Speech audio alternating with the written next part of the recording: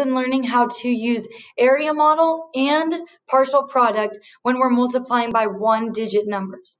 This week, we're going to be using those exact same strategies. We're just going to be multiplying by a two-digit number. So today, we're going to be learning how to use area model when multiplying a two-digit number by another two-digit number. So the first thing I need to do is set up my box. So I'm going to make sure I have plenty of room for my two-digit number this way and my two-digit number this way. Now, the next thing I need to do is do expanded form and figure out my place values. So for my first number, I have 56. So in expanded form, that's going to be 50 plus 6. Now, I know I don't need as much room for my ones place. And then I have my tens place. Now, I need to find my expanded form for 43, which will be 40 plus 3. And I can make this side a little bit smaller too. Now, this is going to be our smallest number because it's the ones place by a ones place. And then this one's going to be larger because it's a tens place by a tens place. And then I need to put my multiplication in the corner to remind me to multiply the numbers together. So my first step is going to be 50 times 40. Now, I notice that there's a 0 here and a 0 here. So I can put 2 zeros in the box right away. The next thing I need to do is 5 times 4, which is 20. Now, I know I have 4 place values here, so 1, 2, 3, I need to put a comma because this is the start of a new period.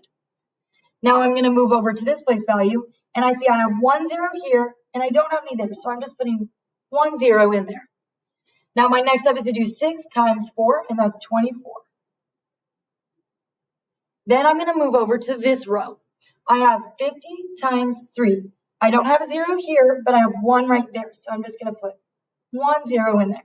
And I'm going to do 5 times 3, and that's 150. And then I need to move to my ones place. No 0 there, no 0 there. So I do 6 times 3, and that's 18. Now, with expanded form, we have a plus sign here. So we need to do 2,000 plus 240 and 150 plus 18. And with a two-digit number, we now have to add both of these rows together as well. So the first thing I'm going to do is add this row. I'm going to do 2,000 plus 240, and I'm going to line that up by place value. So I have 0 plus 0, which is 0. 0 plus 4 is 4. 0 plus 2 is 2. I see a comma, so I'm going to drop my comma down, and then I have a 2. So I have the number for this first row. Now I need to find the number for this next row, which is 150 plus 18. 0 plus 8 is 8. 1 plus 5 is 6. And drop the 1 down. Now I need to add both of those two rows together. So that I'm going to do 2,240 plus 168. 0 plus 8 is 8. 4 plus 6 is 10, so I'm going to drop the 0 and carry the 1. 1 plus 2 is 3, plus another 1 is 4. I see a comma, so I can't forget that, and then I can drop the 2 down.